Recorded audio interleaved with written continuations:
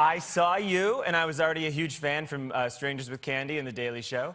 But this was in the age before cell phones, so I couldn't get a picture, so I just went, hey! That's a place. Murfreesboro.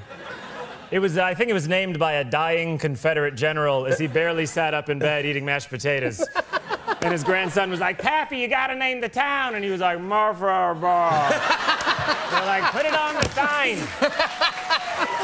Well, you can't marry everyone who's nice, because then you'd be married to too many people.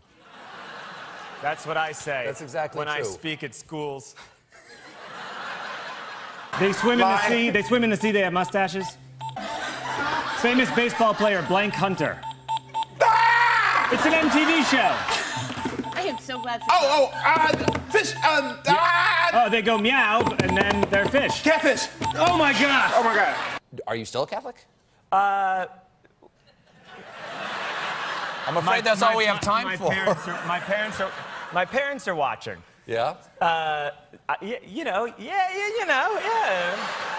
I'm always, but was raised to be so nice. And when your job in a role or in a sketch is to be a prick, it's so liberating. It's fun. It looked like you were having. I bet you had a good time. I didn't have to not say some of the things I think of. You know. Have you ever thought like idiot at the end of a sentence, but you don't say it? Like it's right over there. Here you are, you're hosting Saturday Night Live this week for the second time. Second time, which is great. I was nervous. Some people don't get to come back. That's true. They do controversial things, like they tear up a picture of the Pope, or they are Robert Blake, and they don't get to be on the show again. Was there? Okay, I'm gonna be like a dumb person, but how much of? I like someone that checks their phone mid-panel. Yes.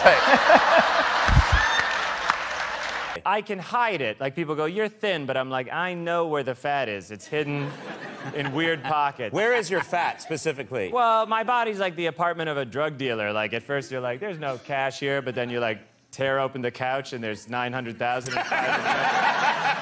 Okay, and one guy yelled from the back, what is the best heckle I've ever heard in my life. Really? He yelled, excuse me, sir. I think I speak for everyone here when I say that we would enjoy silence more than the sound of your voice. I used to do cocaine. That's true. Me, the person you're looking at. I would smell it up into my nose and I'd get a high from it. So I got a call and I said, hello, you know, and they said... Good for you. That was, yeah. Good improvising already. Absolutely. Nothing fancy, ordinary hello, right? Great. You look good. You are a sharp dresser. I didn't know you went this casual because I feel like I'm your business manager here. We should talk about an estate plan. I know. Does it work? Please stop doing that. Please stop doing that. You brought us something, right? Yes, I believe I have a bit of my, the full Hospital for Special Surgeries report on my hip and pelvis. Yeah. Yeah. Oh, boy. Oh, boy. Like the Pet Shop Boys. The Pet Shop Boys? I look like the Pet Shop Boys? Yeah, What made you one of together? them. Psychedelic mushrooms? Yeah, like how many times? Yeah, we... No, not recently, not in my adult life. No? No. Little Mulaney tripped? You? No, I haven't done them in years.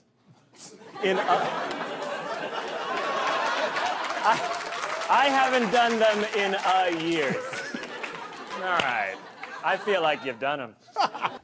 When I was about 11 years old, I went to a diner that had a jukebox where for $1 you got 3 plays. And my friend and I put in $7. And then we selected 21 plays of Tom Jones's What's New Pussycat. Hell, I think it's an encyclopedia. And you can just look up what everyone in your life thought about you.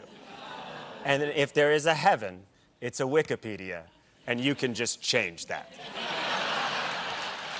And he played What's New Pussycat 22 times for 45 minutes, blasting over the school intercom, and they had to cancel school.